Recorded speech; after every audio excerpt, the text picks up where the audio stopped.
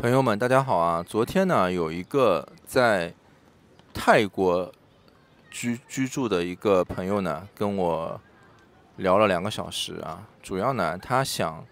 移民到西班牙，所以呢，他就咨询我。那么我不是专业的这个做移民中介的，对吧？他也说啊，他说他主要咨询我原因呢，就是因为就看中我不是专门做中介的，所以我说话可能比较中肯啊，就以事实为依据，对吧？就不会乱说啊，因为我跟他之间没有什么利益上的冲突，对吧？当然了，就是我肯定是站在就是我目前已经掌握的信息和我自己生活下来这些年的经验，对吧？就从我的角度上给他的一些建议。那么他具体的情况呢，就他现在呢也是一个40-50岁的中年人啊。那么他和孩子呢就是这样一个家庭呢，在泰国也已经待了几年了。那么目前呢，他在泰国呢还是有一些收入的啊，只是呢他觉得就是说在泰国想比如说做生意啊做大，或者说有更好的发展，对吧？为了孩子啊什么的。那么他就想到欧洲来，或者去美国这个我其实是可以理解的，因为有不少人有这样的想法。那么我呢就直接问他了，我说你这个语言怎么样啊？他说他现在也正在努力的学习英语。那我说就到西班牙的话是学西班牙语的，你西班牙语怎么样，对吧？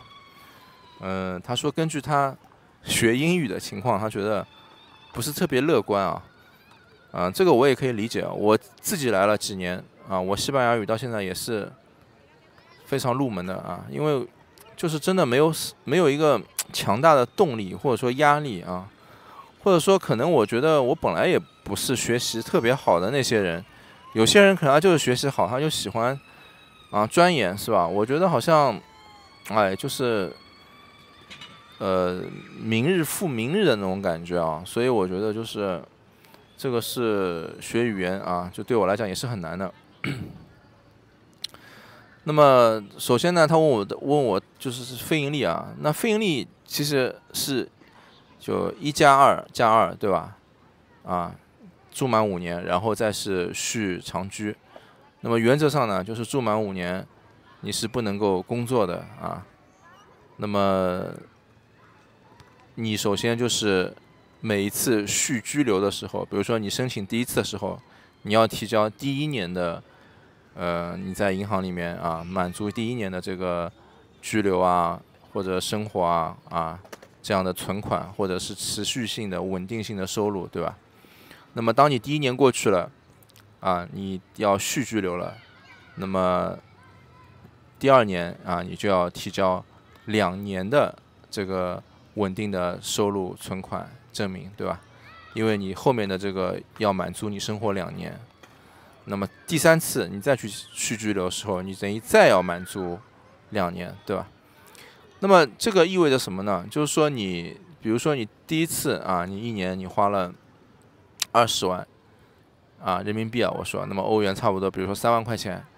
那么你第2年你账户里面还要有40万然后你过了3年以后，你账户里面还要有40万，对吧？就是你，除非你一直有持续不断的收入那么这个老哥的他情况呢，就是说他有一些存款但这个存款也不多就几十万人民币。那我就跟他说，这个方式肯定不适合，对吧？因为道理很简单，如果你一来你第1年就把这个钱给花了一半了，是吧？比如说你有50万存款，你第1年就花了20万，那么你到了第2次去居留的时候，你都没有这个钱，是吧？就算你第2次去居留你勉强的通过别的方式什么的周转一下你又满足了，但是你再过2年再去续的时候，你就没有这个钱了，是吧？那所以这个呢，我觉得是肯定不适合的而且呢，对于非盈利的人来讲，其实去掉你每年买医疗保险然后你没有就是各种的在这边的福利什么情况下面，这个花费是很正常的因为现在就是你如果租房差不多现在的房价就西班牙的房价，不管你是买房还是租房，都是属于历史最高的位置就好像是在2010几年的时候曾经是有过一次房价的高峰的然后从那个以后呢，开始房价就跌了一段时间。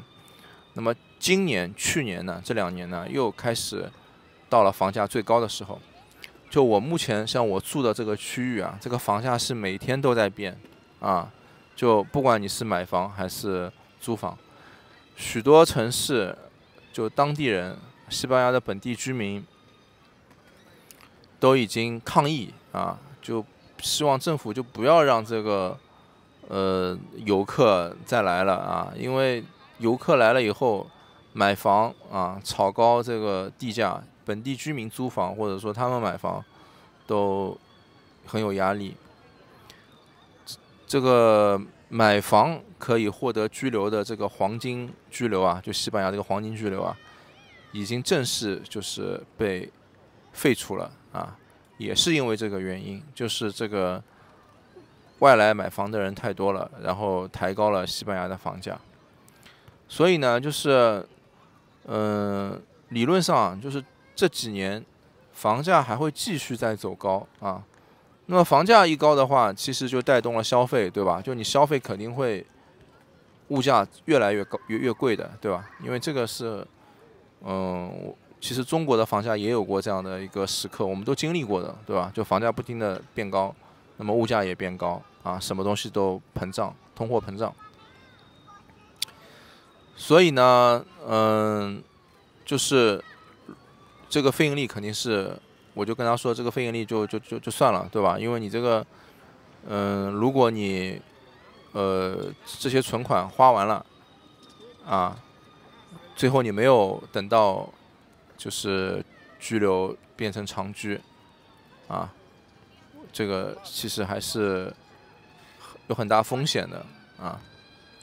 那么他后来又说他说那有没有什么别的办法？比如说像很多人那种就是博主说的什么黑在这里，对吧？搞个什么扎根居留其实这种什么关于扎根居留的这些话题呢，我之前已经录了很多视频说这个方面，对吧？那我还是再说一点说几点吧，就是根据他的情况。那我也跟他说了，就是首先在现在的情况下面，就是打黑工这件事情是超级难的因为政府不停的在抓那如果说不是你跟那个老板是亲戚，或者你是他的什么就是大恩人之类的，对吧？就反正没有特别的渊源，人家根本就不可能给你这种机会并且呢，就是有这种工作需求的城市它的房租什么也更贵对吧？就道理很简单，比如说我在的这个地方，它是一个小的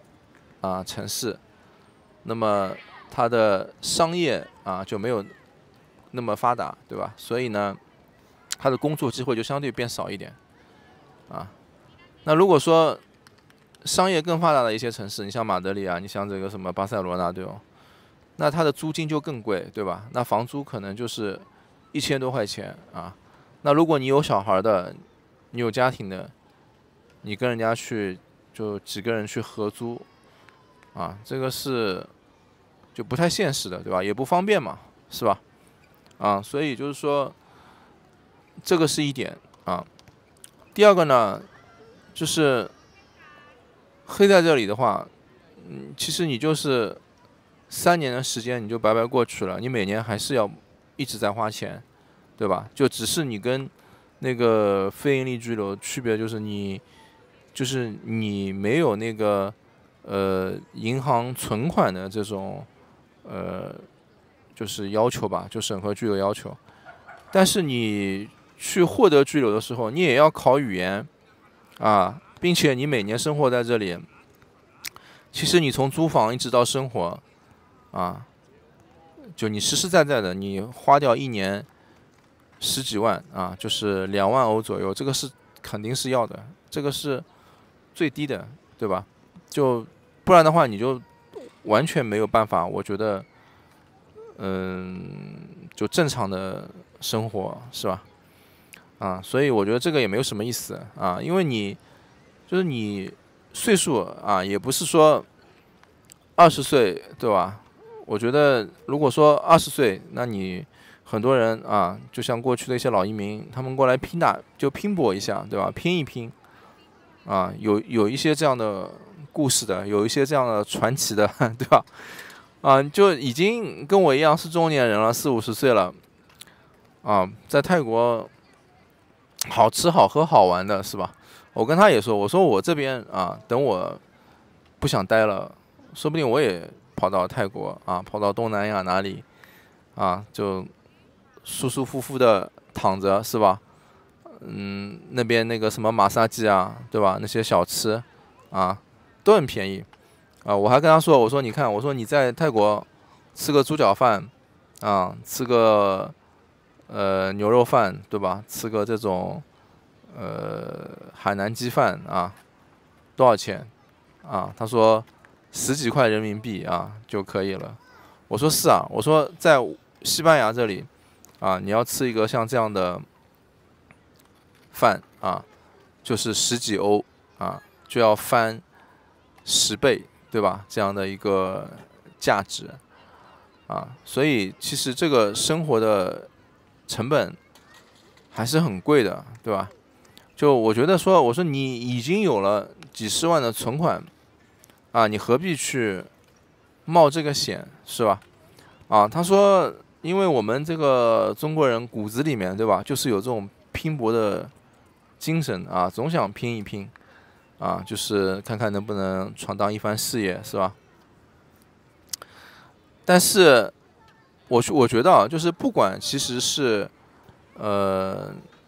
任何人啊去打拼，成功的毕竟是少数，失败的是多数，对吧？那万一你失败了呢？就你原来的这个几十万存款也没有了啊，然后你最后怎么办呢？是吧？并且呢，其实啊，我就跟他说，我也是跟他开玩笑，我说你还不如啊 all in 去买一些股票，对吧？你放在那里，然后你在泰国现在也有收入，你舒舒服服的过着啊，等到后面孩子长大了啊，股票万一好，你还能给他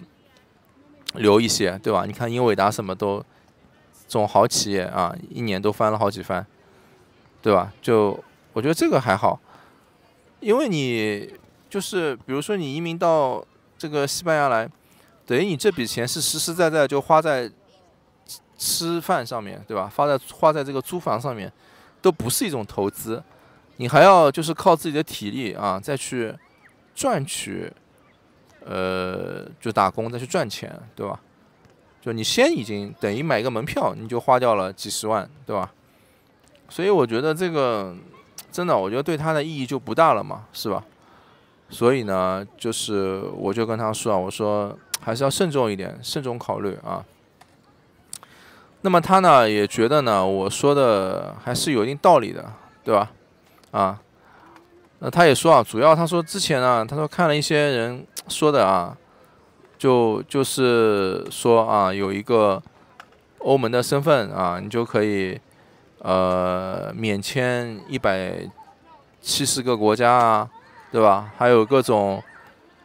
听起来不错的福利啊。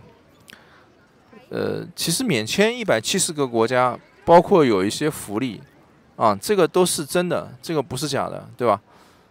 但事实上就是说，你比如说你免签170多个国家，你去免签这些国家，你也要有，就是有钱去消费嘛，是吧？你说你去这里玩，你去那里玩，你是不是需要有钱去消费的？啊，你一个国家不多说，你一个国家花个2、3万，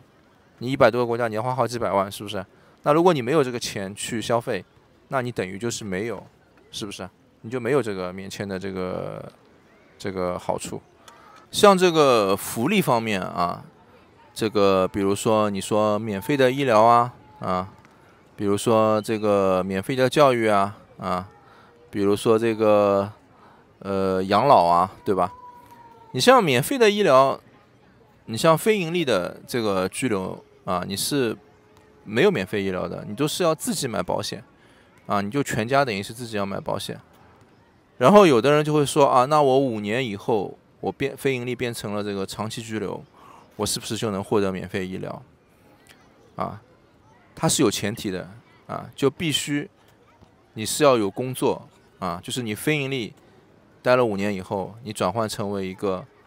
工作居留啊，那么你交社保，那么你才能有这个免费医疗，对吧？那其实你这个非盈利的5年，你已经花下去啊